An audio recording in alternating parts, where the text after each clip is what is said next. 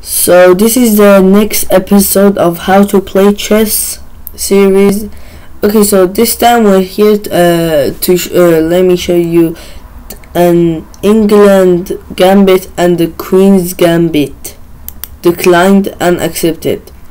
So okay, the Queen's gambit declined is like d4, d5, c4, e6. So they play e6 because they want to bring this bishop out early, but if they play c6 they want to play bishop like g4 or f5 very soon. They want to put this bishop like on f5 and develop it very soon. And so I've heard that if the game went like this, I'm not sure about this because I've heard this long time ago, trade these pawns, then this is better for you when the light squared bishop is out, but I'm not sure because I've heard this a long time ago. So this is the Slav defense. Now they might play like this, but you don't have to take. You can develop normally, or like if you want to develop like this, or go for e5. e5 is a thing that I really like, or go for knight to f6, g3 and bishop to g2. This is how you could play the Slav defense. Or they might after knight to c6 play e6, a very strong barrier, and they want to play this. So at these times I'll play a3 to stop it and play b4, or I'll play e4, or here, or even e3, or even takes. I'll play all of these moves. So they're kind of good in any way. So a3 is good because it stops bishop to b4, and you will go like if they like here, you're now ready to play c5, which is a very strong barrier and is very hard for them to play because their position will be locked down. So the best move for them is to take, and we're gonna play e4 and take back. And this is a big center, as you see. We'll control not completely but almost every square, and play e5 and control more squares. But if they did if they take the game might go like this. Now you're gonna play e5. Now if they move here, you're gonna just take easy, and if they move there, you're gonna still take with the queen. So they have to move here, or back. So I'm not sure what is the best move. I think the best move is here, because after takes they don't have double pawns, and this is a pass pawn. This is completely a pass pawn. Now if this happens, you're gonna want to develop the dark squared bishop first, and then play rook to c1, which stops any movement for this pawn to push forward. And a4 takes, queen takes is check, block, and then you're gonna play queen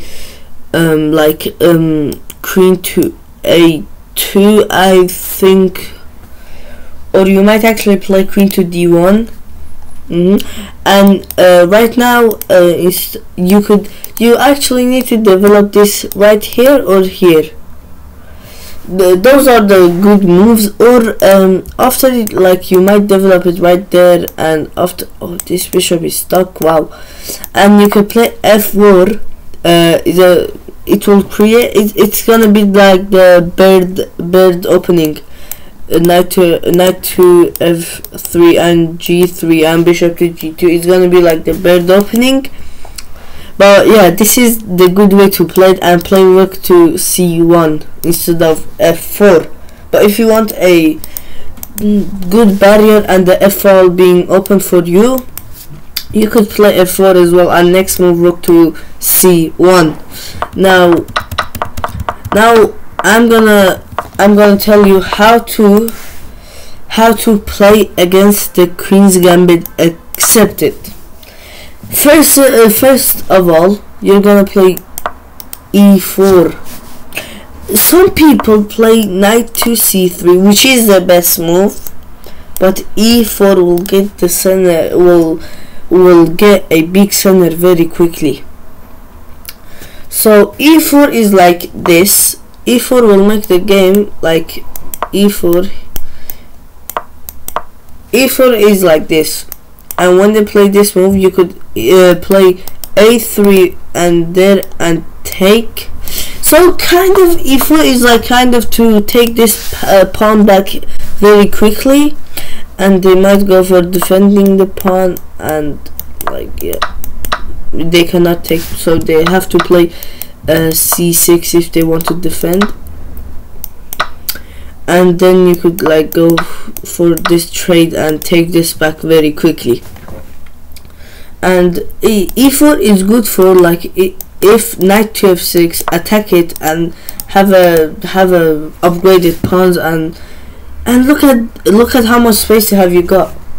And this is a good pawn structure, a big center, and 2 pawns in the center and controlling the center. This is very good. And play f4, knight to f3, defending the pawn, the both pawns, and f4 and bishop to e3, creating creating this like crystal. Is this diamond? Like yeah, this like square thingy, square, but in some other ways, square thingy.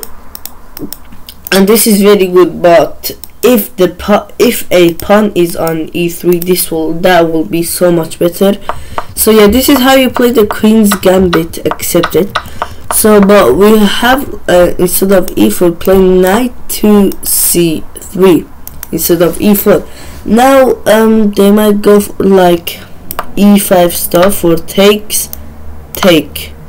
and trade of the trading the queen very quickly, because they have the both bishops.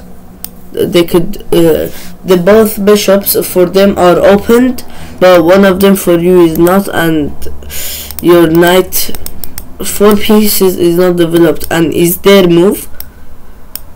So 3 pieces for them will not be developed, but 4 pieces for you will not be developed. So yeah, so kinda is good to, when they play e5, just actually play e3. Takes. What will happen? Check, block with the bishop. Then play knight to f6, f3, and castle.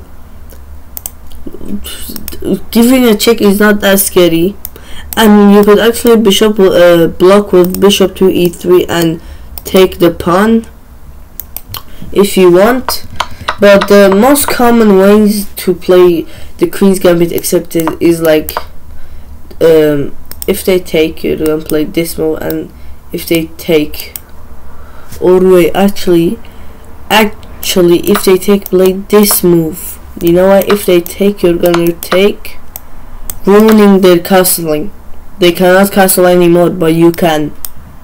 So yeah, you have to play knight to e2 at that time, because if you play knight to f6, is gonna be check first, and you could take, yeah, but the queen being out early is not good. Every top players say that, like gothamchess, or Eric Rosen. Yeah, the queen being out early is not good. So yeah, that's why I prefer to go knight to e2, and it will develop the bishop. Yeah, it will develop the bishop too, and then castle in the next move. But if you go knight to f3, you still have a move that you need to play, then castle. So yeah, that's why I like to go knight to e2. But the most common ways when this is like the game, like they will play like something like or they might actually take something like this, and they might play like something like this, and after this the game is for you. And they might even play something like queen to d7 or e6 and takes. Look at this. These 2 pawns, they control all of these squares with the help of the knight, the bishop, and the knight, and the bishop, and the queen. I mean, not this knight because it's pinned to the king. Yeah. So yeah, this is how to play the Queen's Gambit. Accepted. Now we're gonna go for black's thing, participation. Nah, I don't know. Black's how see these games. Now this is how to defend the Queen's Gambit. Accepted with black. Now d5 c4. Like I myself, I really like to take. After they play knight to c3, I like to play knight to f6 and g6 and bishop to g7. And that's not all. I always play the England Gambit, which I'm gonna show you, against the Queen's Gambit. But if I play like this and they played like this, I really don't like this position, so I might play the England Gambit, yeah, and I might actually play the Nimzo Indian defense, and like this. So yeah, I really like to play so e6 is like to play like a like put the position like if it was a French defense, to play d5, and you play e6 not to develop this bishop, the dark square bishop. You want to put the dark squared bishop on g7. You play e6 to play d5, get a control, and you're gonna play like this, and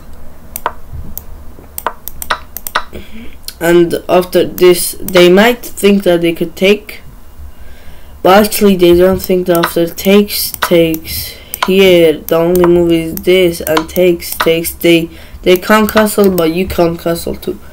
So yeah, and this side is very good, but they could put always 2 pawns in the center, so I don't think this is a good way to play. But yeah, so yeah, you go for I'll play like this g3, and they might play even this, but if they even play bishop to g5, I'm gonna play bishop to g7, defending the knight, then playing this move. So yeah, so this is the Nimzo Indian defense, to play e6, or you could even play this and g6, bishop to g7, then e6. But okay, but if you like to play the Queen's Gambit, so here. So now if you want to play the Queen's Gambit, accepted, I will prefer to play knight to f6, but we have this move, and they will always push. They will get a big they will control more squares, and they will waste one of your moves to rotate back or rotate here. They will waste a move for you. Instead of developing, you have to waste a move for moving this knight. So knight to c6 is not that good, but knight to f6 it is very good. If they want to play like that, you're just going to play this move. Play like this. F3 is not a good move because it will block the knight, so they might play like trade. Right now you could take the pawn for free. Even if they play this is not scary. Just play here, trade. And how will they win this pawn back? And e6, developing the bishop, how will they win this pawn back? Unless they might go here and here, and there is no way for them to win this pawn back. unless if they play like this. But right now you could play even like this, and you will win a pawn and give a pawn. Or you might actually play like this. Yeah, you could play like this. But now let's go for the Queen's Gambit declined. Now the Queen's Gambit declined is e6. So e6 leads to, if they're like below 800, leads to takes. I always do this when they play e6 takes, because their king will be opened and the c file will be opened for me. If you see, the king is open for them and the c file is open for me. So that's why I'll play takes. And so yeah. So but they want to play this move to add pressure. Now you could take your choice, but I won't. I would play pin. They might play like this. They might play like that. So when I play pin after a3, I'll play takes. Only move they have. You have to play takes, or as you see, your bishop will get trapped. Yeah, it will get trapped, or you have to move back. But takes is better. They will have double pawn. Yeah, okay, you gave the bishop for a knight, but you had to do that. Like, and bishop to d6 is not actually that bad. It will control a lot of squares, by met with c5, and you need to rotate again. You need to move back again, and then your position is locked down. Like, well, you're gonna play like this, play like that. So what? At that time that you have played like always their move. Yeah, at that time that you have played like that. Like if we say you'll take back with the c pawn. Yeah, look at their position and look at your position. Or even if you take back with the a pawn, it's still the same. Look at their position and look at your position. You're completely lost. So yeah, you should not play e6 kind of. I mean, if they go solid, you could play e6, and if they play like this, why not? You could play e6. You could play and bishop to d7. But at these positions, I like to put my bishop on b7. It's diagonal. It will be very that diagonal will be very wait, what is the word? Yeah, it's gonna be very strong. I mean, if black does that, they will really win the game. It's very easy to win the game if you play bishop to b7, because they're not gonna castle this way. Think, they're not gonna castle this way. The c file is open. They will never castle that way, unless they don't have the g or h pawns and f. They will 100% castle this way. So bishop to b7 and b6 bishop to b7 is really good, but sometimes beginners and intermediate players, some advanced players, like to play bishop to d7, and it's not that bad. But like after like e3 bishop to d7 here and castles. Yeah. Oof. That bishop is not giving us that bishop is giving us a nightmare. Look at that. Yeah, so knight to e4 is a move that I like to play. Takes, takes, and if bishop takes, takes, takes, takes. So they cannot take back the knight first. They have to take the bishop first. And after takes, takes, takes, you could play f5. After moves back rook to f6 or even e5.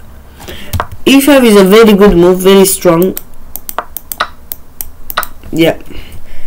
But if they take back, now is when e5 gets weak. If they take back after takes, they might play this move. Very good move. Oh wait, oh wait, oh wait, oh wait, oh wait, oh wait, oh wait, I calculated wrong. I thought that the bishop will not be there, so they could win this after takes.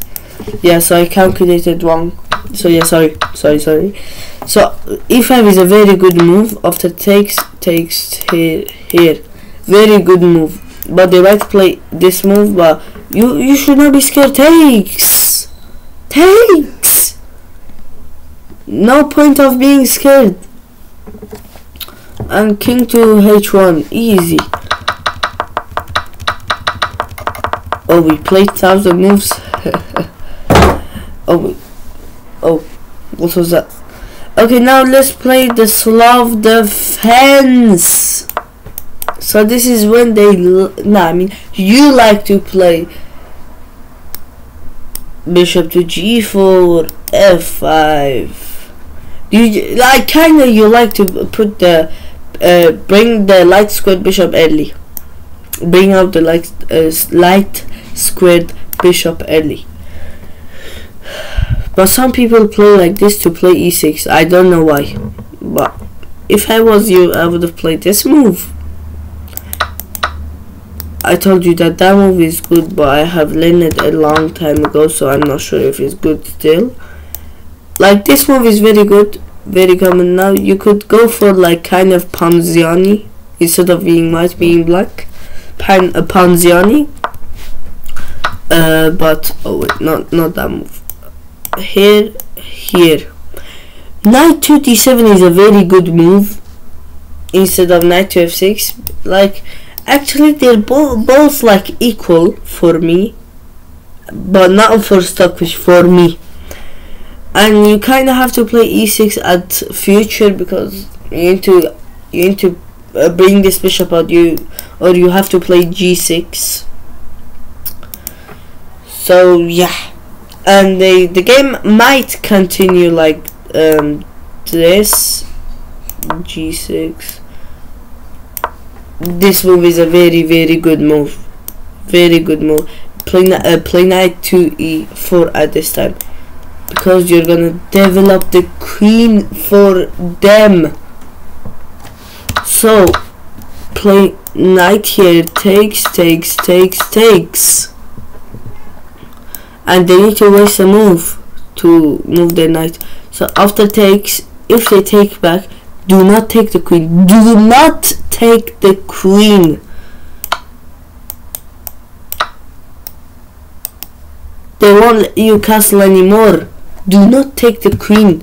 Let them take the queen and put your rook on d8. Play bishop to g7 and takes.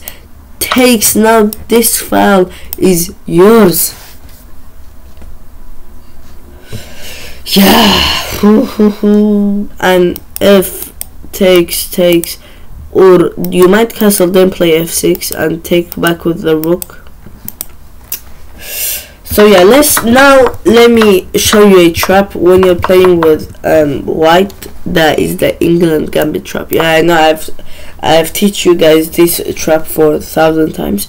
Now e5. This is what when anytime that white plays d4, I'll go for this trap. I don't care if it works. I don't care if they go d5. I just go for it. And after takes here, and I actually had a game like this that they played knight to c3, which the evaluation bar went for black. It was like -1, -2. Now the best move actually is,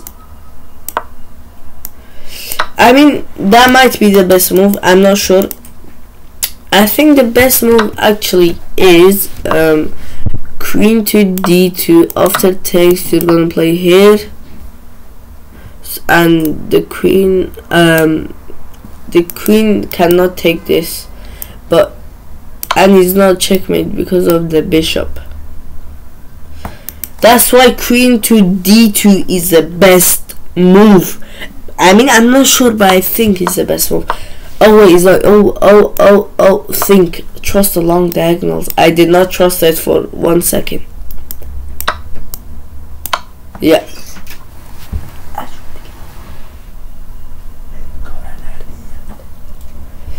So yeah. So that's why the queen d2 is not good too. So I think just the only best move is knight. I mean, bishop back takes. Some people against me play knight to c3, which is not bad. And I still play bishop to b4. And if here, I'll just play this move. If here, I'll play here. This is nothing scary for me because I actually, when I play in real life, sometimes I ask someone near me, should I sack the queen or not? By sack I mean sacrifice the queen or not. Then I say yes, and I will actually do it, and I'll win the game sometimes, not all the times. When I play with Magnus Carlsen, not all the times. Yeah. So yeah, this is the trap, and the trap goes like this, and they might take, but they might play this move, which is a common move, and if takes checkmate. But if takes here. Last time when I upload the video, I played this move. That was a mouse slip. And this is not checkmate because of this. That was a mouse slip that I did. And they might take back with the king, which is not a very good move because they will lose their right to castle, and they might have to take back with the knight. Yeah.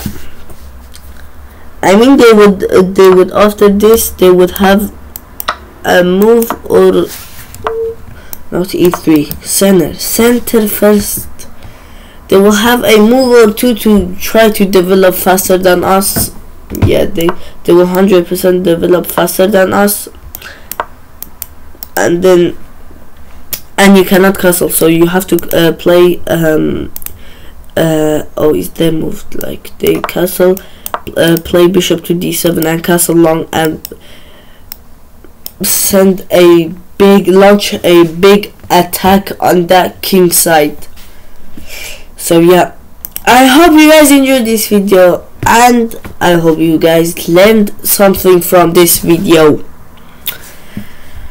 and I hope you guys enjoyed this video, and I will see you in the next episode.